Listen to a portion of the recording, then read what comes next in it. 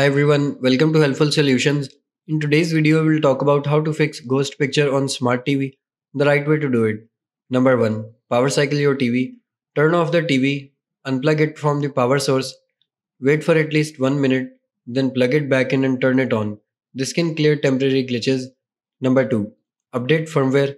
Navigate to Settings, Support, Software Update and select Update Now. Keeping your TV's software up to date can fix known issues. Number 3. Reset picture settings. Go to Settings, Picture, Expert Settings and choose Reset Picture. This restores default settings that might resolve display anomalies. Number 4. Display motion enhancement features. Features like Auto Motion Plus can cause ghosting. Turn them off via Settings, Picture, Expert Settings. Number 5. Check input sources. Switch to different HDMI ports or input sources to determine if the issue is source specific. Number 6. Inspect for screen burn-in. If static images have been displayed for extended periods, ghosting might be due to screen burn-in.